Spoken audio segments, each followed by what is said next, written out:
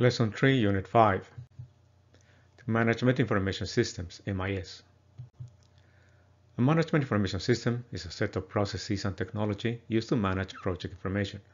The design of the system is driven by the requirements from key stakeholders who need information to make decisions. Key stakeholders include the organization's management team, donors, partners, and beneficiaries. An MIS helps the project by organizing all the information so that it can be easily found and used for different purposes. It also includes the processes for the quality of data processing, security of information, and dissemination of information to users. The quality of the MIS plays an important role in ensuring that reliable and timely project information is available for operational and strategic decision making. Depending on the volume and the type of data to collect, the project manager will need to make a decision about the type of system needed to help manage all the information.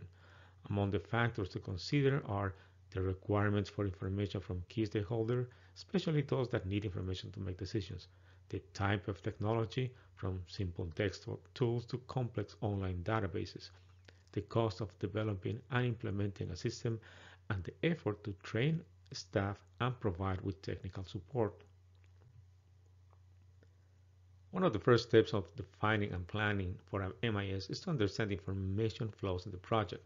There are 6 basic processes that define these flows: locating and collecting community data, organizing and storing the data, the analysis and reporting of information, the use of information by primary and secondary recipients of the information. Data and information flows from its sources to the people that use it to make decisions. During this journey, data is transformed into information and knowledge. Different people interact in the process, and all of them have a different role, but the flow is not one way. It also flows backward to make changes that will help improve the project interventions. Another way to look at the flow is to look at the different phases of the project. From the moment a project is designed, information about the log frame is used to develop the project plans and assign responsibilities to the team. During the monitoring phase, the flow focuses on collecting, analyzing, and reporting data. In this phase, decisions are made to make changes to improve the project interventions. In the evaluation phase, the evaluation report, either midterm or a final report, will include additional data that will be used to assess the effectiveness of the project. This information is also used as lessons learned to improve the performance of the project or future projects. The flow of information is influenced by the type of systems or technology that the project will use. At the field level, some of the data will be collected using paper forms or, if available, smartphone applications. This information is then entered on a computer network where it is stored for analysis and reporting. The use of technology can significantly improve the process of sharing information with key stakeholders, either by the internet or the development of reports that can be distributed in hard copies via email. Each project will need to design an MIS that fits their needs, but the limitations of the context and the environment, access to the internet, and the cost of technology have an influence on the type of MIS it can use. One element that's important to understand when planning for an MIS is the information management cycle. The cycle consists of 9 steps. The initial 3 steps of defining the data, locating the data, and selecting the data are the foundations. This step includes the process to ensure that the data meets the needs of the project, that is easy to access, and is of good quality. The next 3 steps focus on the management of data and its transformation into information: collecting the data, organizing and storing the data, and analysis of the data. The last 3 steps include the process to report information, stakeholders using the information to make decisions, and an evaluation of the cycle to continuously improve it and make it more efficient. When planning for the MIS, the project manager will need to identify and decide what are the most important components the MIS should have. In general, a good MIS should have at least 7 components, and they all need to speak with each other. These are the modules of integration, scope, schedule, budget, team, beneficiaries, and results. The first module or component is integration. The system needs to be connected. All modules need to be integrated so that all information can be used in an efficient manner, avoiding duplication of data and to facilitate the process of analysis and reporting.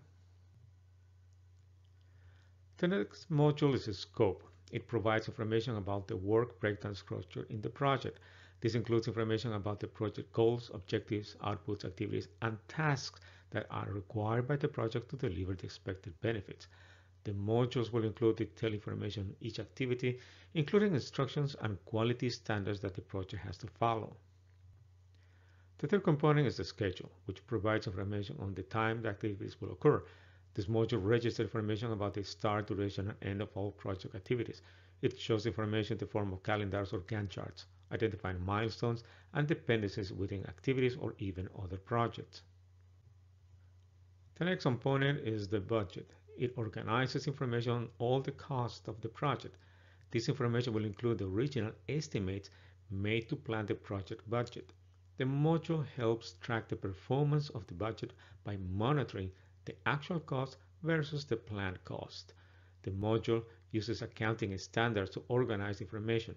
The module can also be connected to the organization's financial system to help develop financial reports. The fifth component organizes information about the people in charge of the project activities.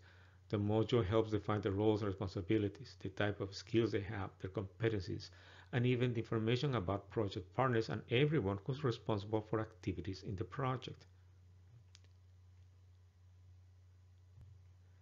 Information about the stakeholders is another important component of the MIS.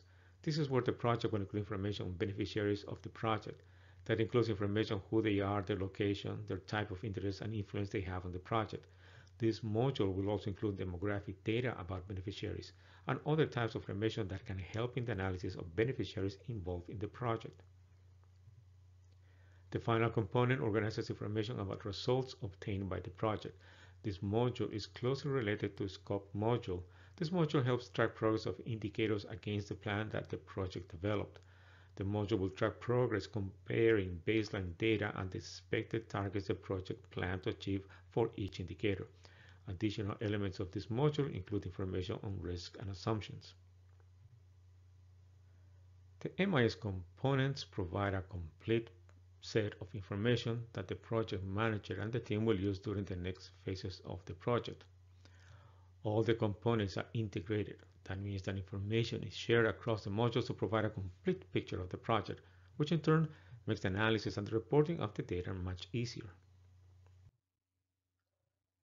Integration is not only limited to the various modules of an MIS. Where possible, the project managers who seek to integrate the MIS horizontally with other organizational systems and processes and vertically with the needs and requirements of other agencies, trying as much as possible to align the MIS with existing management information systems.